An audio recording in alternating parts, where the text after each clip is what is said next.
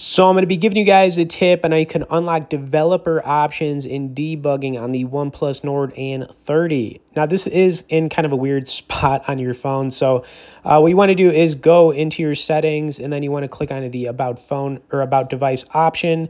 Then you need to click on Version. So you want to click on the Version option. And then from in here, you're going to see the build number. Now you just have to tap on this 7 or 8 times, and then it's going to give you the little icon pop up saying, you are now a developer. Congratulations.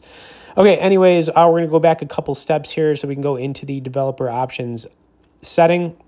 And when you go in here, what's cool is you can really do a lot with your phone. Now you could do the debugging. You can make your phone faster or slower depending on the animations settings you want to have. And there's just a ton of different things you could do in here. Anyways, I hope you guys enjoyed this quick tip. Have fun with it. I also want to point out you can get on our tech newsletter where we send out 1 email a week on only the good stuff directly below in the description. As always, thanks for watching this, guys, and we will see y'all in the next video.